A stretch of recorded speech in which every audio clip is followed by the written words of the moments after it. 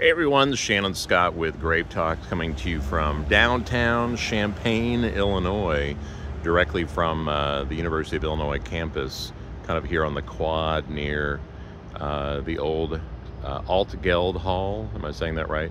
Under some construction, but it's kind of interesting that here in the middle of the U of I campus, on the campus itself, is the headstone and burial of the school's very first president, John Milton Gregory. So here, kind of near the bike racks, little covered area, little park, I suppose, we have the headstone of John Milton Gregory. Great name, John Milton, of course, makes you think of the very educated writer of Paradise Lost, Paradise Found.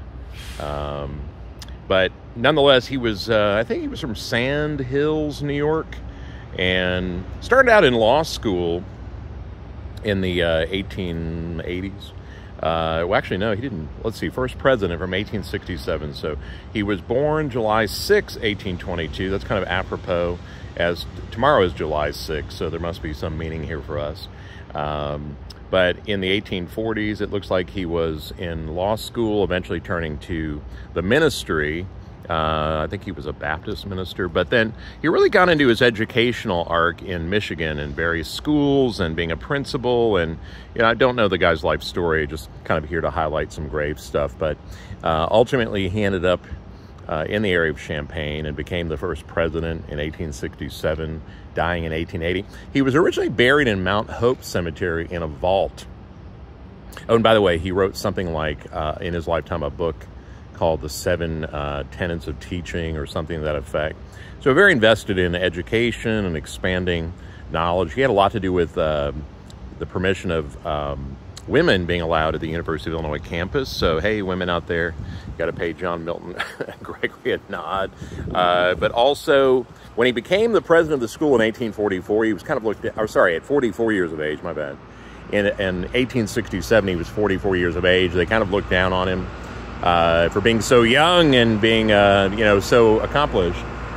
Sorry, we've got a literal John Deere tractor coming onto the campus, which is pretty cool, actually. You know, it doesn't get more Illinois farmer vibe than that right there. That's pretty tight. Sorry for the noise. But kind of back to his death, he died in Washington, D.C. while doing some research on a new project in 1880. And when he was buried in Mount Hope Cemetery, I think the will of his will insisted that he would like to be buried on the campus of the University of Illinois. So a few months later, that came true. They dug the guy up.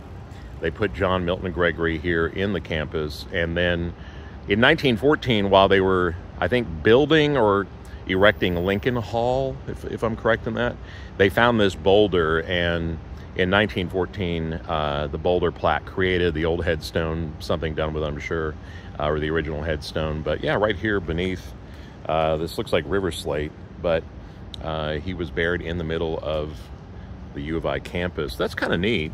But yeah, John Milton Gregory, first president of the University of Illinois. And of course, people that follow me know that I like to hang out in Mount Hope Cemetery over there in Champaign, which is like the pioneer cemetery of the founding of the town.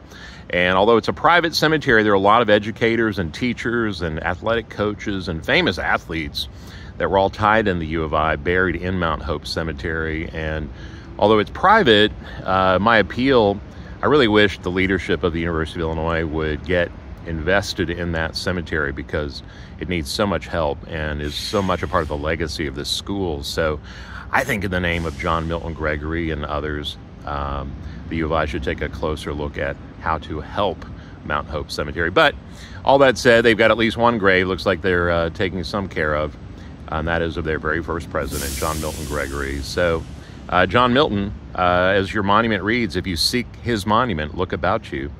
I'm sure that's some biblical quote, probably with the tomb of Christ or something, but the university, yeah, if you look around you, especially those old buildings that are so magnificent, and I hope they always stand here, but his legacy. So really interesting gravesite, guys. Come see it in Champaign. Thanks for watching.